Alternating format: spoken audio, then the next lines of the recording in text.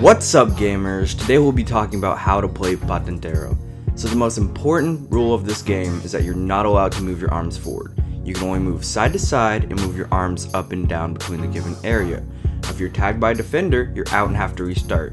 If you step out of the boundaries we give you, you're also out. Now if you're a gamer and manage to get past all 3 walls, your team gets a point. Each team has a time limit of 2 minutes to accumulate the most points that they can. Go out and enjoy the game, y'all, and please don't get hurt.